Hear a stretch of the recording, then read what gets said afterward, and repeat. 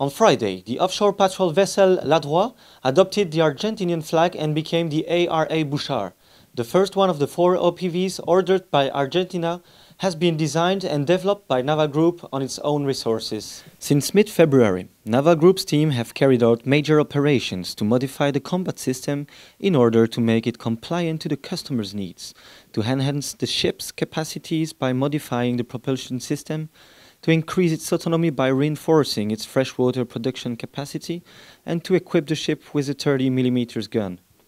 The Argentinian Navy's future crew also received from Naval Group's team a specific navigation training and get associated logistical and documentary support. The following 3 others OPVs should be delivered from April 2021 at the pace of 1 unit every 6 months.